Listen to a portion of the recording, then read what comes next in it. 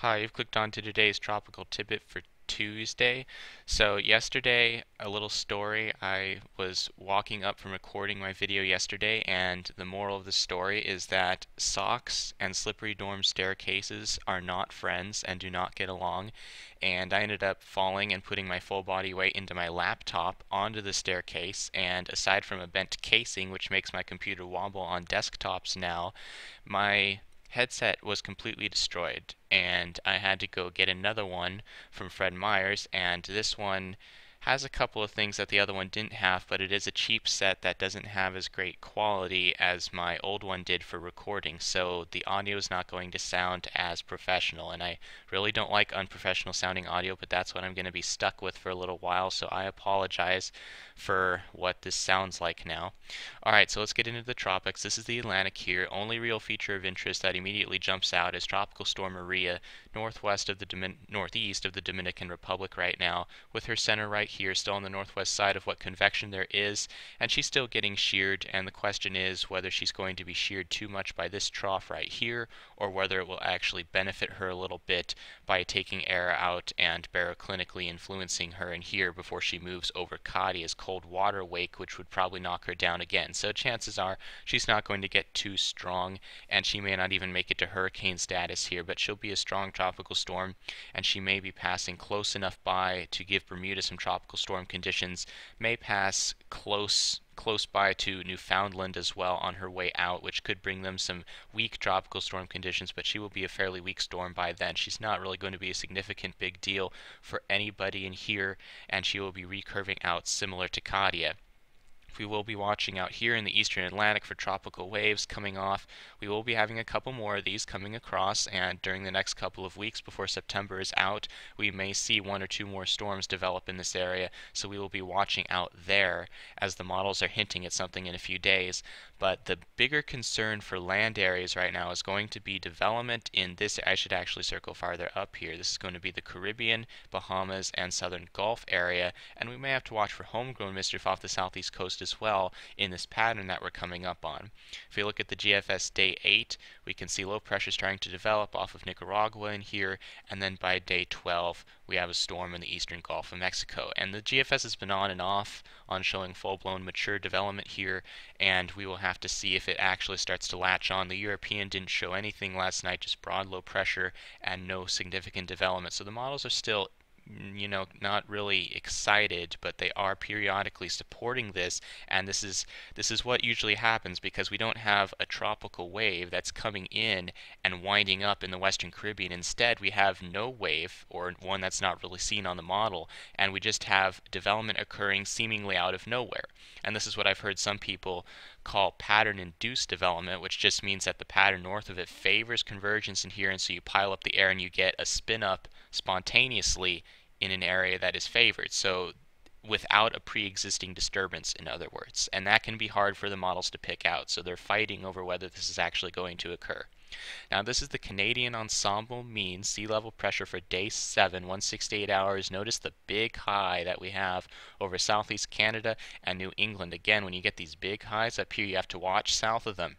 And the issue with this situation is now the models are starting to hint at the south of them part being homegrown mischief developing right along the south edge of the high off of the Carolinas. And the Canadian here is showing that the troughing off of the southeast U.S. is present, and it's got several ensemble members generating low pressure out of this. Tropical or hybrid in nature, we'll have to see which it ends up being. And then we do have lowering pressures in the northwest Caribbean. The question is, will something up here steal the show from down here, or will we get two developments? We're going to have to watch out for that. Now, if we look at the upper pattern, this is the 8 to 10 day 500 millibar height mean, European on the left, GFS on the right. Now, these two were in pretty good agreement yesterday, but today they're disagreeing a little bit more. We can see that the GFS wants more of a trough over the Great Lakes, and the European wants more of a flat flow over southern Canada, and this is a theme that amplifies over time, with the European persisting on a flat flow, and the GFS tries to amplify this trough. Now, it's interesting, if we go out to the GFS by itself to day 12, look what we have. We have the trough over Alaska Ridge, over the Rockies, and then a trough axis over New England. Now, what's interesting about this is actually also a dangerous pattern.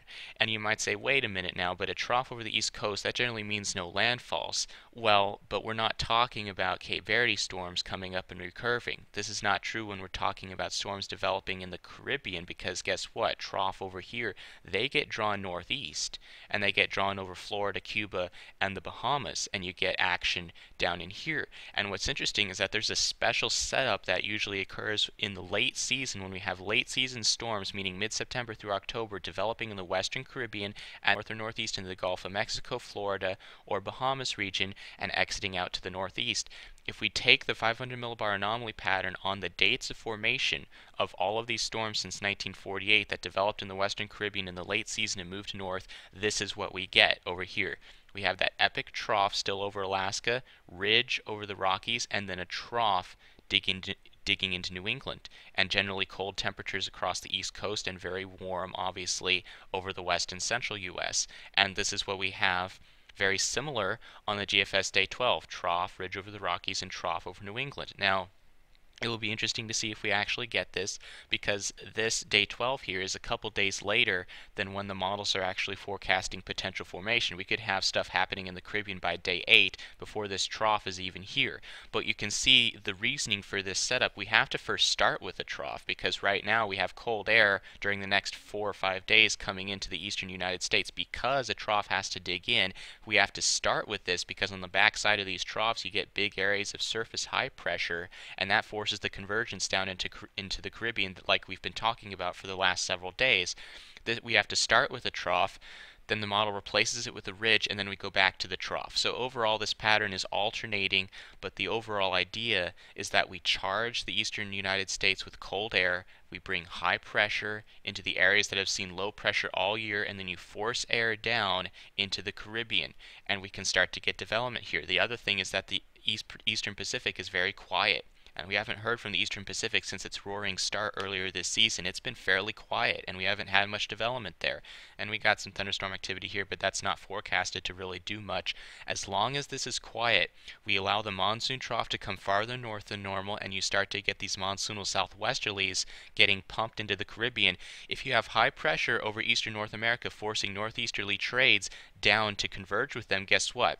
It's like holding a can with your hands and then moving your hands in opposite directions. You get rotation in here, and you start to get low pressure because vorticity is increasing and air is piling up, and we'll start to see precipitation and thunderstorms increase in this area within the next week. So next week, I think this area of the world has to be watched very carefully, and we might get some frontal development, homegrown mischief off the southeast coast as well. So this whole area in here is getting primed because air is piling up in this pattern, which should induce and incubate the possibility, at least, for tropical development, and we shall see what happens here. All right, that's it for today. Thanks for watching.